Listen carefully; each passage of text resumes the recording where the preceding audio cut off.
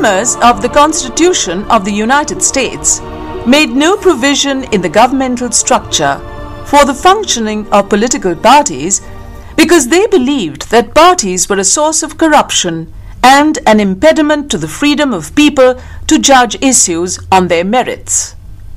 James Madison argued in his Federalist Paper No. 10 against a system in which factions, his word for parties, might be able to seize control of the government. The Washington Cabinet epitomized the ideal and respectable mode of politics which was conducive to the maintenance of a single-party system. But this was an idealistic illusion which was short-lived and was soon shattered by the exigencies of rising trends of the time. Referring to this trend, Richard Hofstadter has shown that in spite of not mentioning political parties in the US Constitution and that most of the founders held strongly anti-party views, organized and enduring parties soon became an integral part of the American political landscape. D.W. Brogan is, however, of the opinion that the division which appeared in the American party system was the outcome of the Jefferson-Hamilton conflict, which finally led to the creation of two parties. Describing this conflict, Professor Palit has shown that the basic contradictions between Hamilton and Jefferson were on state rights versus federal rights, the strengthening of the financial network, tariff policy, and in the field of foreign policies.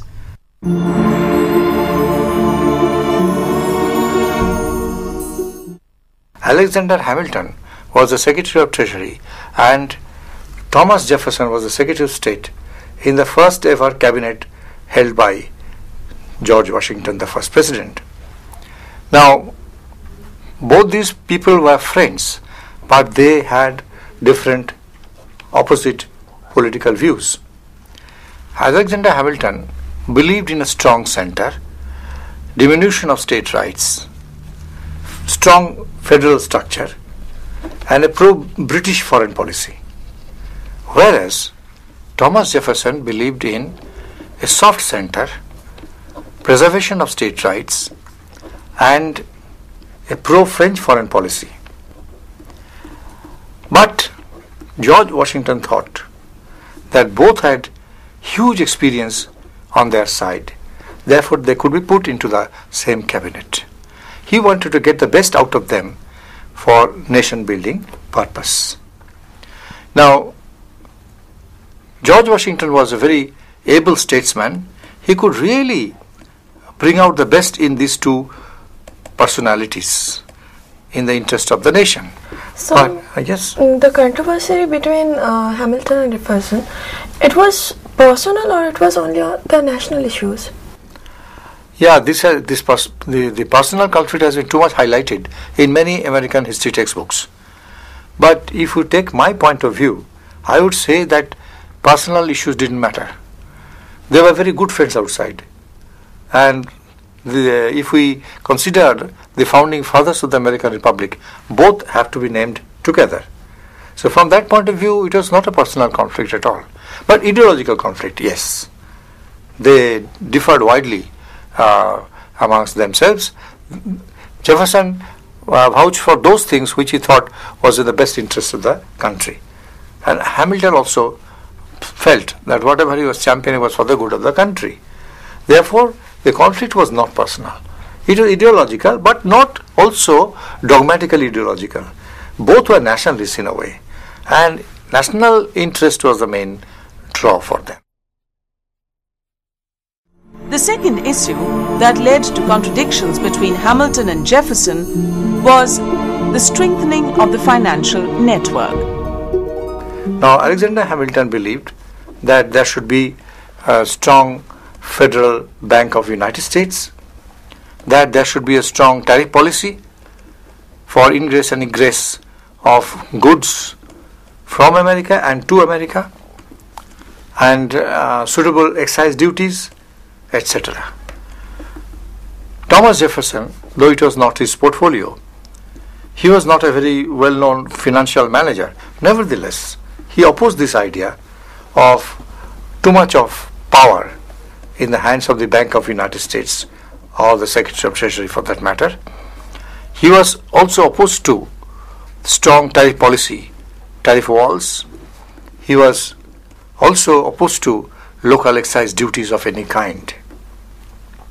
He thought that the central interference should be minimum and states should have some concurrent rights in the matter of taxation. The next are differences over foreign policies. Thomas Jefferson had been an ambassador to Paris prior to his appointment as Secretary of State, and Alexander Hamilton had been to London as ambassador to UK, and he naturally had that kind of experience, and basically he was an Anglophile. Alexander Hamilton wanted to copy Westminster as far as possible, whereas Thomas Jefferson would have the French model of democracy. So these are wide differences. And George Washington, as I had already said, took the best of both. And the government had a fairly strong center, a federal government at that, but nevertheless there was accommodation for state rights as well. And the Bank of United States was created. It controlled money matters very much, but then it was put under a restraint by Thomas Jefferson's intervention. Some tariff policies were there, and here Alexander Hamilton carried the point. So also about excise duty.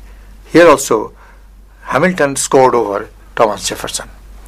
As to foreign policy, at least during the first cabinet, and subsequently we know that USA followed a pro-British foreign policy and not so much a pro-French foreign policy at that.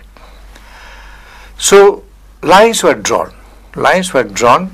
The differences were clear, and therefore it was predictable that after Washington was gone, American political system would undergo a drastic change.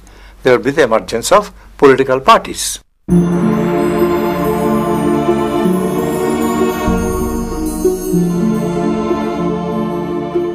After Washington's term was over, we find that Thomas Jefferson was heading a party which he called Democratic Republican Party. And naturally, his opponent Alexander Hamilton also had John Jay on his side, James Madison on his side, many other people who came to be known as Federalists. So Americans had two parties then. One was the Democratic Republican Party led by Thomas Jefferson, and the other was the Federalist Party led by Alexander Hamilton. Two parties were born.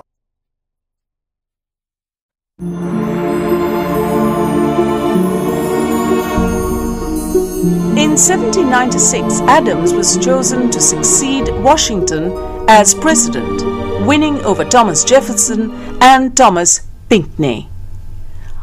After coming to power in around the 1790s, Adams diligently towed the decisions of Washington. John Adams was a Federalist. He was coming from Boston, a lawyer, one of the framers of the Constitution, ardent follower of Alexander Hamilton. So whatever Hamilton had vouched for was echoed by John Adams. John Adams was also an Anglophile. He also a strong Federalist, and he also wanted the financial institutions to be strengthened by all means. And state rights, he thought, was anarchy. So he would curtail state rights wherever it was possible, enlarge the powers of the federal government. So that was John Adams. And during John Adams' time, therefore, the Federalist Party actually flourished. It went on flourishing. It was taken for granted that for some time then this party would continue. But in between, Thomas Jefferson had become the third president. Thomas Jefferson was the President of America for two terms, 1801 to 1805 and 1805 to 1809. During his tenure, actually, tables were turned. he undid whatever John Adams had done. He was pursuing a policy where federal rights were minimal, and he curtailed the power of the Bank of United States and promoted the state rights in the state conventions. Wherever there were state assemblies, much power was given over to them, and there was no intervention from the center into state matters. And he was pursuing a pro-French foreign policy by and large, and would rather have a showdown, a naval showdown with the British. That was his policy. And he had a master triumph in purchase of Louisiana in 1803. Louisiana was a French territory which Napoleon wanted to give up at a huge price, $45 million or so. Jefferson purchased Louisiana from Napoleon, and with this he built up the Democratic Republic of the United States even better than before. For the sum of money, the territory was much more precious, and it added strength to the American democracy. And Jefferson was immensely popular. So, at this stage, we can say that there is a virtual eclipse of Federalist Party and spectacular rise of Democratic Republican Party under Jefferson during his two terms. At this stage, Jefferson could not really make it a mass-based party, because Jefferson himself came from a very aristocratic landed family. Jefferson was not a man of the mass. Theoretically, he identified with the masses, no doubt about that. He was a Democrat to the core. It became a mass democracy under Andrew Jackson. He himself, was a man of the frontier. He came from Middle West, and he had good contact with the Middle West. So when he became president on the Jeffersonian ticket, that is Democratic Republican Party's ticket, when he became president, he immediately declared he would have that kind of a government of the common people. That was the main thrust in his manifesto. And he really brought these sections into play under his government. So he really created what can be called a mass democracy. And therefore, your question I take now, that Jackson was the champion of a Democratic Republican Party which was truly a mass-based party for the first time. Other parties before him were not mass-based. Jackson's Democratic Party was the forerunner of today's Democratic Party. Alexis de Tocqueville, in his book Democracy in America, based on his journey in 1831, highlights the mass popular politics responsible for the Democratic Party. Nicholas Biddle, the president of the Bank of the United States, raised a splinter group of the Democratic Republican Party named National Republican Party against Andrew Jackson. The National Republican Party was the party of the die-hard blue-blood aristocrats. Nicholas, with his money power, tried to manipulate the election to defeat Jackson, but couldn't succeed. In that race, ultimately, Jackson won, and the National Republicans cut a sorry figure. And after this defeat, the Federalists, or the new incarnation of Federal Republicans, were virtually wiped out. The complete triumph of Jacksonian democracy in American politics is to be seen in the replacement of the cliquish Republican Party in the 1830s. The Whigs, unlike Republicans, were Jacksonian in style.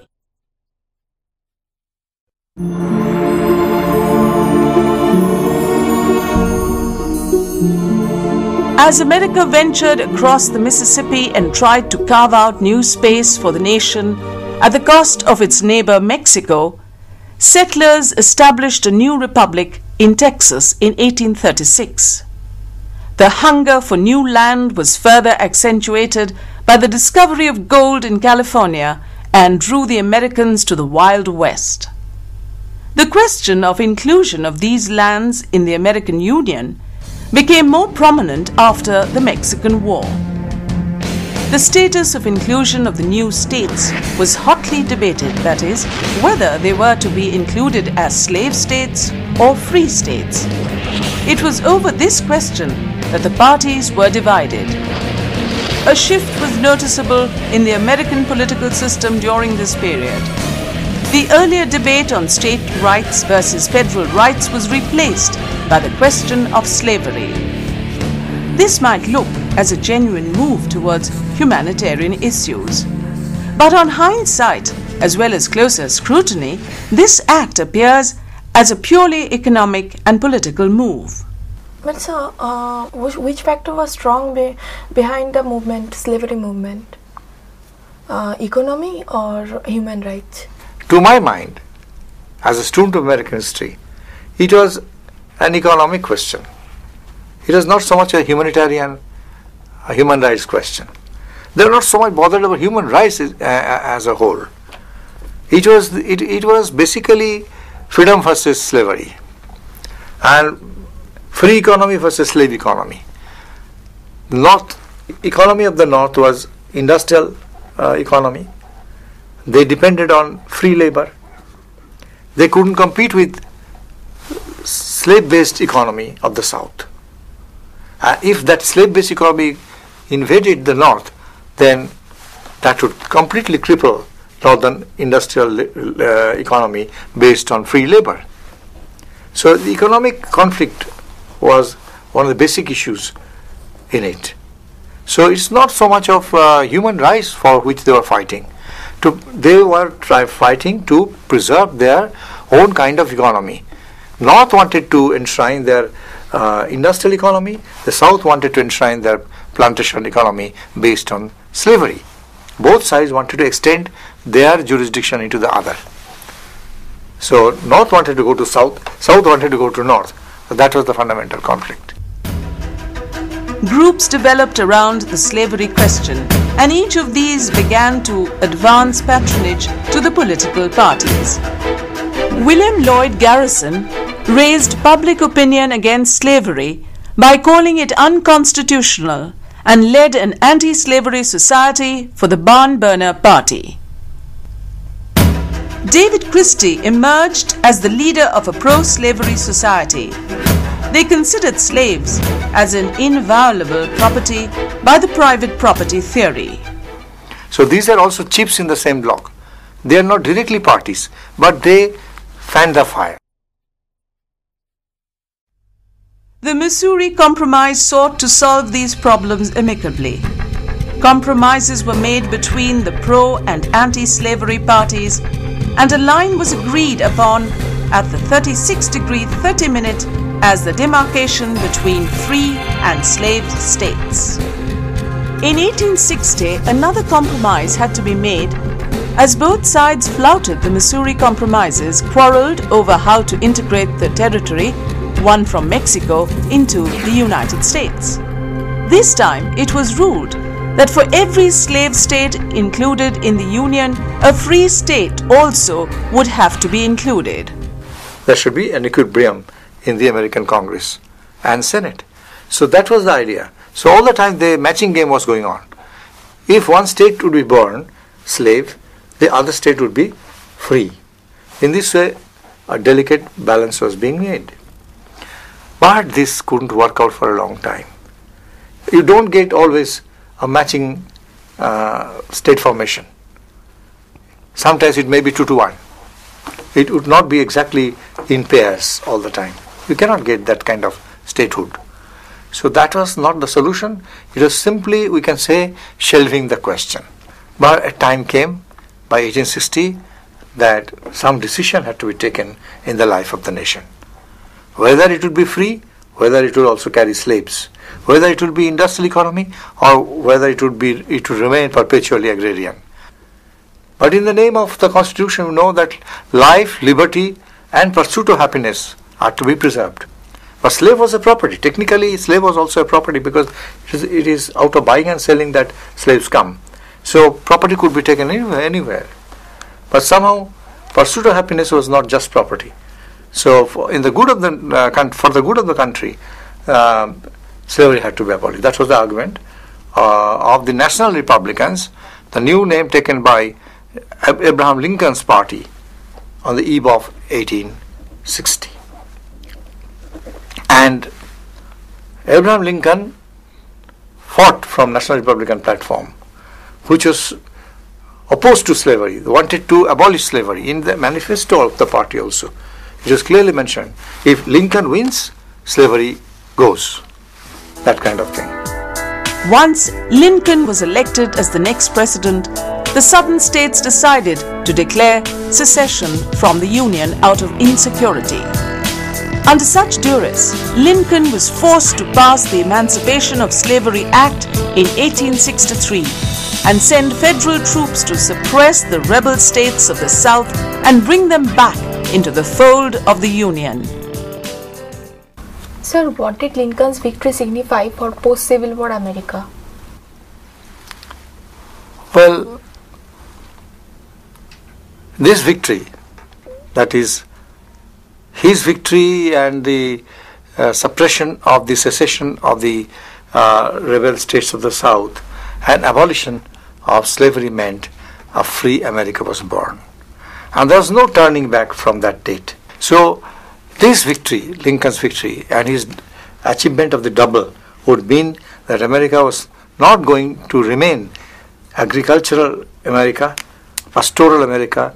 It was surely going to emerge as an industrial America. That is the message his victory meant. The party system after the American Civil War became more pronounced and active in American politics. Civil society now depended on the steady and fruitful debates of the party system.